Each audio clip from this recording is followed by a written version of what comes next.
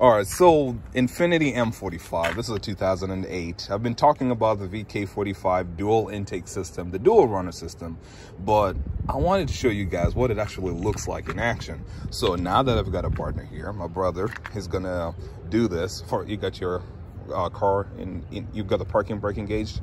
Yeah, I got monster feet that can't be dying over here. All right, so you'll start the car, and at some point I'll be asking you to shift gears.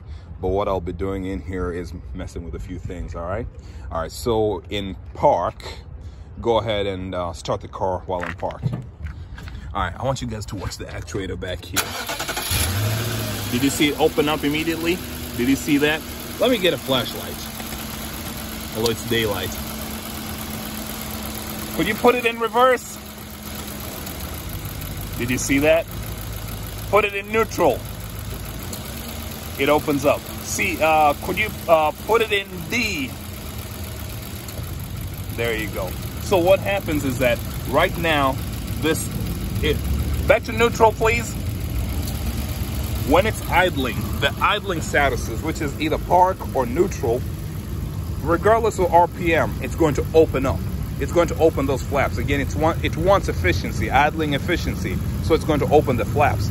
But then when you start moving, when you're in any other gear, any moving gear, reverse, drive, and any of the manual gears, it closes the flaps so that you have long runners. And when it closes the flaps, you got low end torque. But when you're driving in one of those gears, reverse, drive, and manual 1, 2, 3, 4, 5, whenever you hit 5,000 RPM, the flaps are going to open again, because at that point now you're done with takeoff. You're now more at efficiency, cruising efficiency. The two things that are going to mess with it: one, if this solenoid is not working well, this one right here, watch what happens. So right now it's in neutral, right? Could you put it in reverse? There you go. And you can hear the car sounds different. Put it in park. Okay, so you've seen it. Now I'm going to disconnect this and see what happens. It's open, right? Okay, disconnect. Did you see that? I disconnected it, and you can see that it went back down. So I'm going to reconnect it with him. He's not messing with the gears at all. Just watch what happens. And it connected. So yeah, that's one of the things that can mess with how your VIAS system works. The second thing that can mess with how your VIAS system works is this.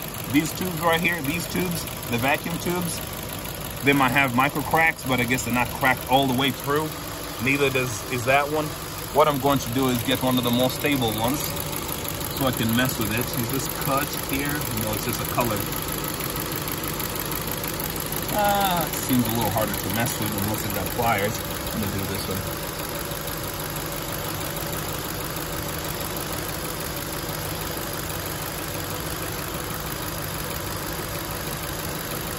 Yeah, at this point I can remove it. So once I remove this,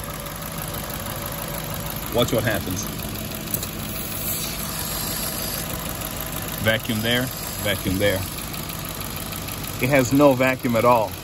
You know, despite me doing this and this, no vacuum at all. So this vacuum is created there, and this is the vacuum that is sent through here, and onto the actuator. It's still stuck in my hand, my finger.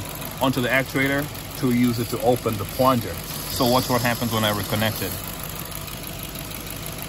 It's going to build up slowly. I think it builds up slowly, because vacuum takes time to build up. Unless it's already jumped. Oh, wow, it jumped so fast. Okay, let me reconnect it again. Immediately.